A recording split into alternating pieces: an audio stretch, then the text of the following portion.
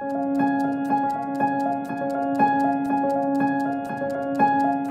identify with a gender, Delphine? I would love for people to talk about masculine and the feminine. So let's talk More about than that. the gender. Okay, let's talk about that then. So how do you define the masculine and the feminine? So the masculine energy, we know very well. We're living inside of a patriarchal society where everything is controlled, organized. There is this kind of scrutinized eyes of the masculine who wants to build and construct, right? It's the construct. And the psyche is the same. Freud is a construct of talking about the psyche of human being and the way that we see them and the way that we analyze them. And on the other side, we ignore the role of the feminine. So the feminine energy is more fluid, it's curved, is organic, doesn't build like from a ladder perspective. It's building from an integration perspective. So this is two different identities, and both of them are actually needed. That's why we have all of them inside of us. Like you, a woman, but you have a masculine energy and you have a feminine, as well as me, as well as the man.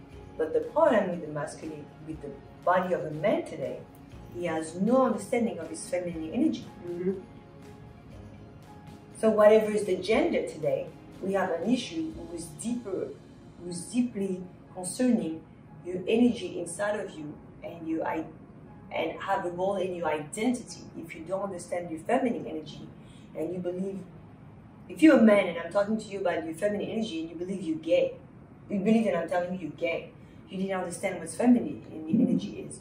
But if I'm asking you as a man, do you understand my masculine energy? You're gonna say yes. Of course you do. Because I have to be completely aware of my masculine energy to live in a patriarchal society. So my masculine energy is very developed as well. So that's the difference. And the feminine energy, it's something for the last 10 years that in my work, I embody, I nurture, I expand, I study, and now understand who am I. Great. I'm going to go back on your journey. If you can tell me more about where you were born, childhood, and then did you always felt these energies, or like if you can tell me more about that? Yeah, I'm born in Paris in '77 from a Senegalese dad and a French mother, and I grew up in a very multicultural environment, and I was a very active kid, very early. So my mother put me in martial arts at 6 years old with my brother.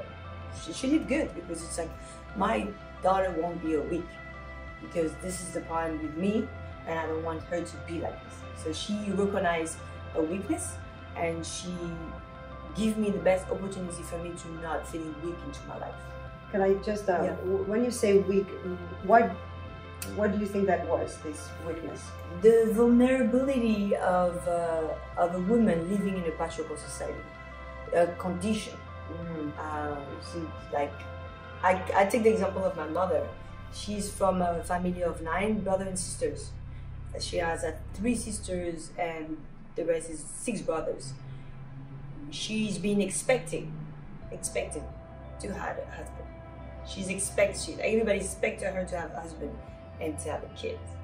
If she doesn't have a husband and a kid, she will be seen as a failure as a woman. So that was a very big pressure in the 70s for women still. My mom couldn't live her dream because she had to fulfill a role. So she took me, and when she raised me, she did the opposite with me. She taught me art from the beginning. She put me into martial art classes, and she said, my daughter is not going to be vulnerable, my daughter is going to be strong. And she did an amazing job. She's my first master. Did you have conversation about it with your mother? Yes, that's why I'm talking about this today, because my mom It's not me like imagining something. My mom told me that. She probably didn't do like on this purpose specifically, but while I'm laughing today, and I was like, Mom, I'm an artist. You want it.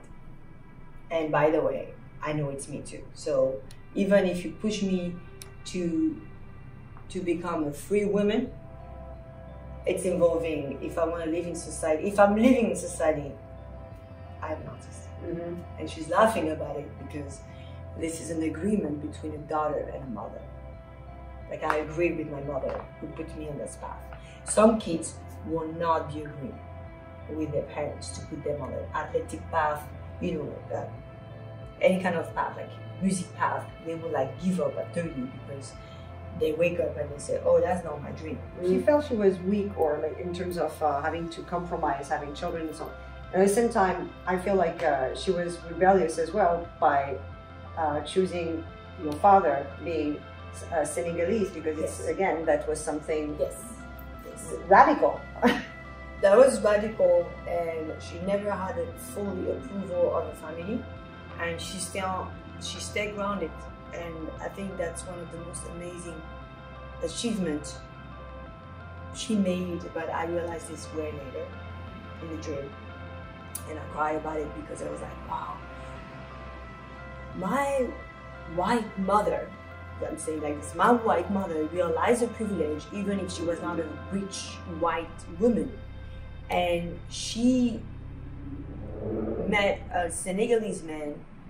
She saw that everybody was racist and was discriminating him. Why? She probably was walking on the street and just only met him. And to feel this pain within this body, black body, she completely challenged herself to accomplish and to heal the black man. I'm like, I don't think I could do that. Even today, if you ask me. And she did it, and she's still with him today. She couldn't be an artist and she became an accounting because that was the one who was like having the family together. And my dad has a lot of like different issue with, you know, he worked at UNESCO, he was a consul as well, he was into politics, but he had this difficulty to swim into white society.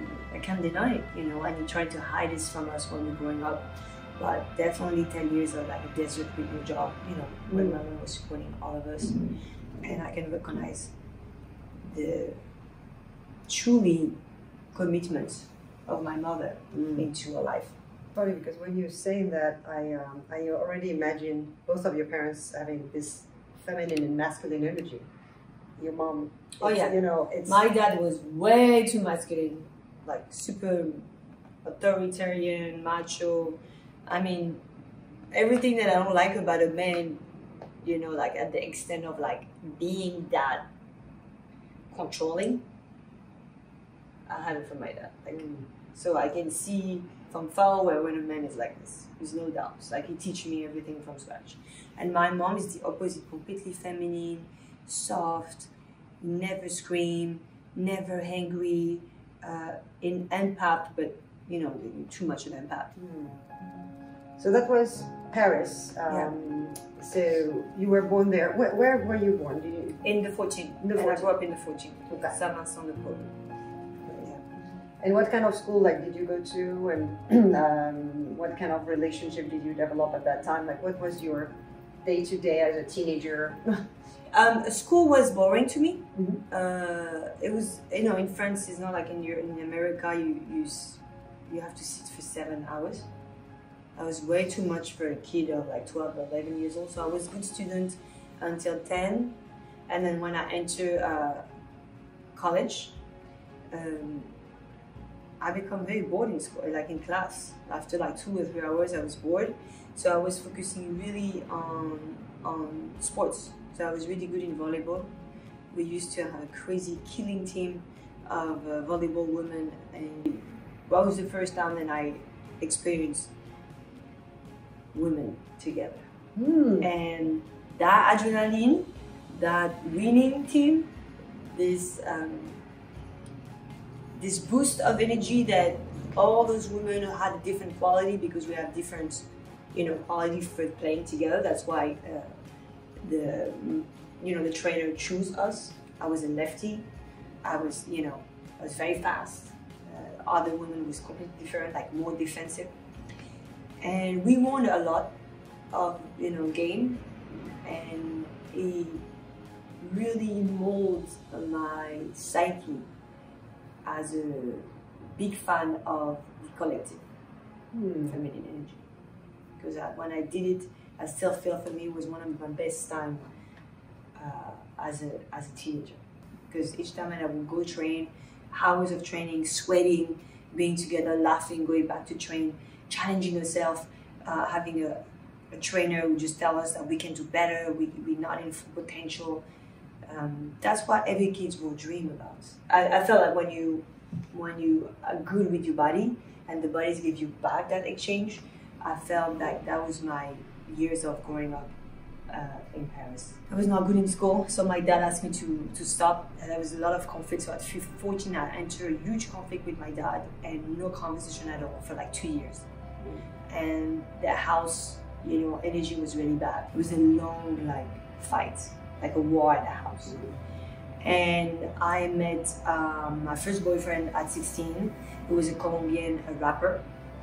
And it was my escape to enter a world of music and to enter a world of hip-hop generation who wants to change and was very rebellion, and I was a rebel. This growth from high school to my womanhood, I was with a man for like 14 years. So that's a very long time for a growth. So I was not an artist. I did high school and then I graduated from School of Visual Art. A great years in this creative space though. I learned a lot about music, every kind of music. South American music, jazz. This man was very good in musical history. And I learned a lot also from his parents because his two parents were two painters. So I grew up from 16, 17 years old to 22, 23 to a very artistic environment. And I was going towards being a graphic designer.